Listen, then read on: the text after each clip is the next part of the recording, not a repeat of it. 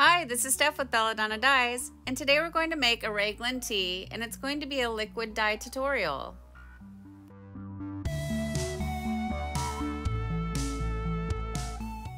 Start by smoothing out as many wrinkles as you can, and do you guys see that blue that's in the white? That came from the sleeves. So I put this shirt in its own little Tupperware container with fresh soda ash, and then I forgot about it for like a month. I found it underneath a pile of white things. And that's okay, it happens, but you only need to soak it for 20 to 30 minutes. Then I spun it out in my Panda Spin dryer, and I took that soda ash solution and I put it inside my reverse dye bucket. You definitely don't want to put soda ash that might have dye in it into your regular soda ash bucket. So I'm using a modified fork and the microwave splatter guard to create my spiral. So I give the fork 2 or 3 twists, and then with my opposite hand I actually create the spiral. I go as far as I can using the splatter guard until I can't go any farther, and then I secure it with rubber bands. And I have lost that footage of me securing it, so you can go back and look at all of my spirals. I do them exactly the same. Next, I like to mark out my pattern using a washable marker, and since this has the blue sleeves, I want to try to keep the dye off of the sleeves, so I'm just going to make a small circle around the center of the spiral. And now it's time for the fun part. We get to add the dye, and I can tell you that all of this dye is extremely old. I do not even know when I mixed it. Probably easily 2 or 3 months ago.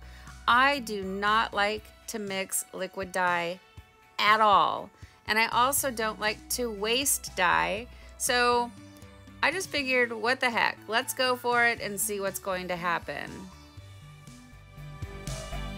Now watch what happens as I open up my robin's egg blue. It's under pressure and it went flying everywhere, and this is when I want to give up and just stop the project altogether, but I've invested too much time to quit, so we gotta just keep moving forward. So I did not want the robin's egg blue right there, but it chose itself.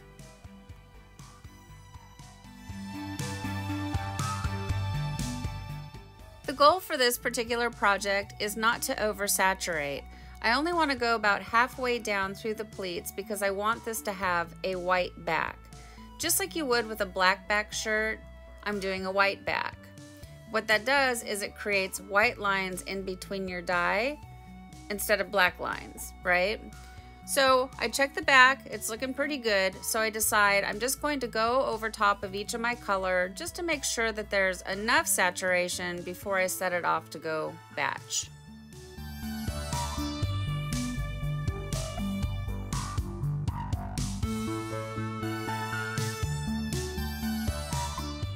So my circle has gotten much larger than I wanted it to be, but that's all right. And the back looks pretty good. So now it's time to batch. And it's recommended that you batch at 70 degrees or higher for at least 24 hours.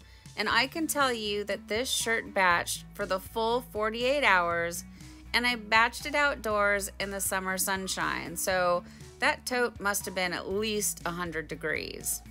So now it's time for the rinse out, and you want to start by using cold water. That's going to rinse away any soda ash that might still be reacting within the fabric, and it's really important if you're trying to protect white that you get all of that soda ash out before you increase your water up too hot.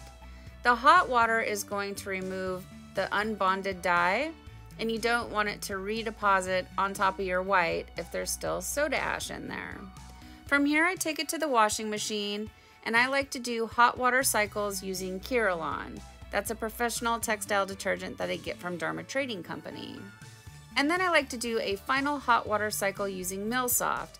And Millsoft is a professional fabric softener that I also get from Dharma.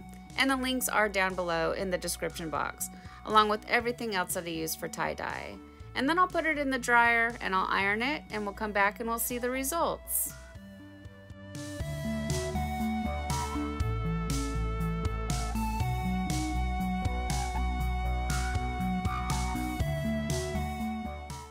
Well, here it is, guys. I love this shirt. I think it turned out great. And I'd never liquid dye. Well, I shouldn't say never, but I hardly ever liquid dye. And so using old dye worked out in this situation. I think the shirt has great vibrancy. Would it be more vibrant if the dye was fresh? Yeah, probably. But I think I still have really good saturation and the colors look beautiful. So I'm not trying to push using old dye. All I'm trying to say is, I think it does last longer than 2 weeks.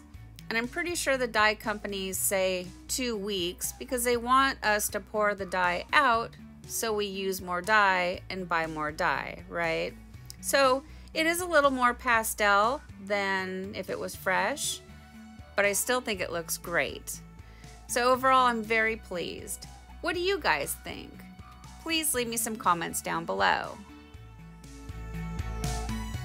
Thank you so much for watching.